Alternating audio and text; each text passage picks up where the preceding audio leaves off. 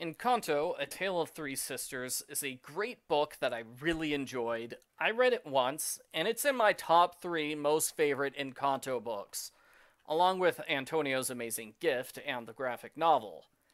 Don't ask me which of the three I like best. That's like having to pick whether I like Luisa, Mirabel, or the third one.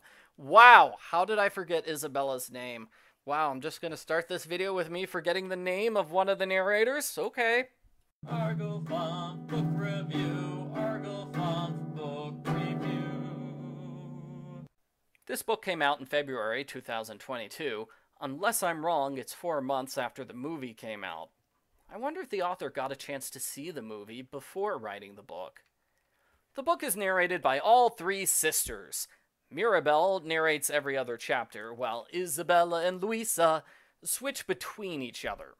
That alone makes this book interesting. I enjoyed seeing the story from someone else's point of view. It adds flavor and changes what's going on. Isabel is a good example, because in the movie, she's really mean to Mirabel. Those scenes come across differently when we actually hear what Isabella's thinking. She's a lot nicer, and she feels bad for Mirabel.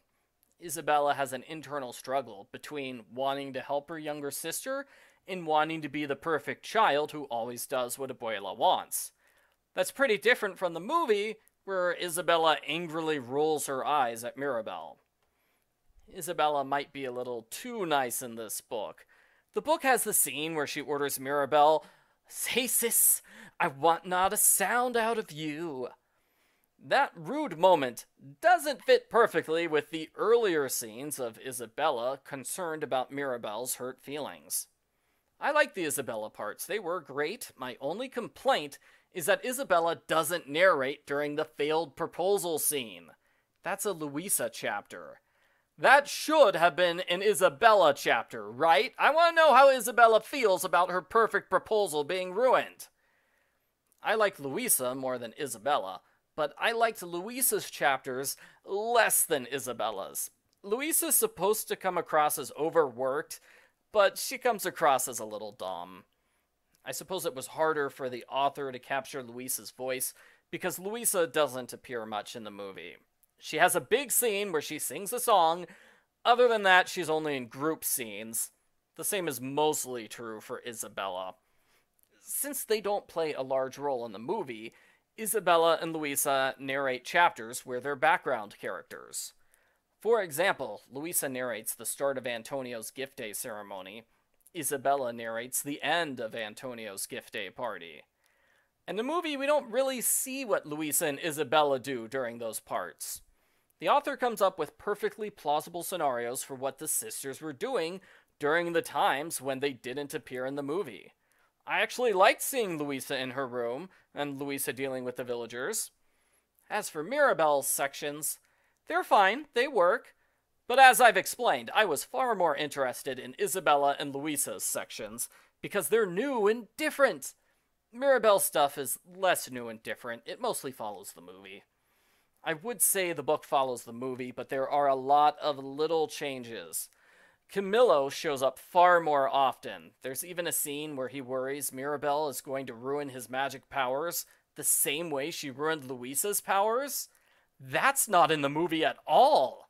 I really like the scene of the family members discussing the situation when Mirabel's not around. There are a lot of little changes. Characters will say things differently, or something new will happen. Like, instead of Luisa's eye twitching all night long, she was sweating all night long. And Isabella's got a doormat made of flowers. When Mirabel approaches her room, Isabela changes the flowers so the doormat says, "Go away." That's different and interesting.